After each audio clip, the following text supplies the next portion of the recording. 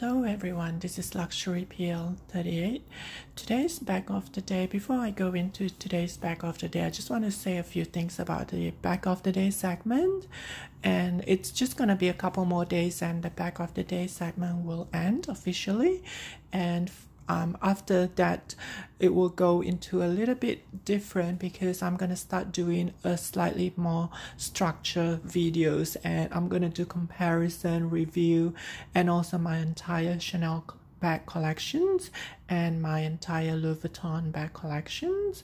So please subscribe to my channel if you haven't already, and also please look forward to those kind of videos because the bag of the day, as much as I like to go on, but unfortunately I have come to the last few bags that I have, so it will go on for a couple more days and that will be it.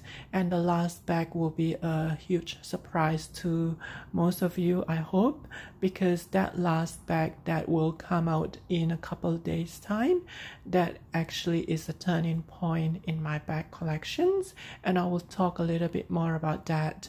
But today's bag of the day is from Dior. As you can see, it is a book tote, and this is the regular size book tote.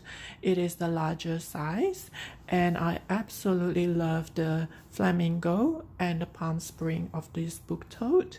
It was, I believe, released last year during the late summer, fall, winter collections, and I actually purchased this from the newly opened downtown Toronto Dior boutique. That's the authenticity card, and that's the receipt from the boutique itself. And the downtown Dior boutique in Toronto is one of the largest in the world. In fact, I think it is the largest in North America. So let's get into the book tote itself. That's the base.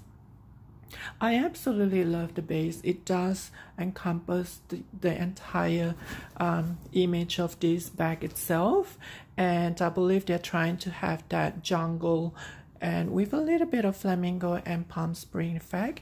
Even the color combinations on the logo is just very well done. And that's the back. And one of my favorite is the inside stitching of this book tote, because it does encompass the jungle effect. If you look closely, it does have that kind of trees, palm spring effect even on the interior of the book tote, which you can't say much about some of the book totes.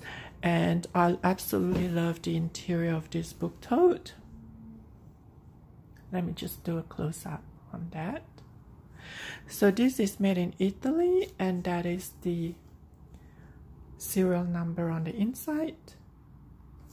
So once again, thank you so much for keeping my videos going, and I do enjoy the back of the day segment, and please look forward for the next couple of days when the back of the day segment will end.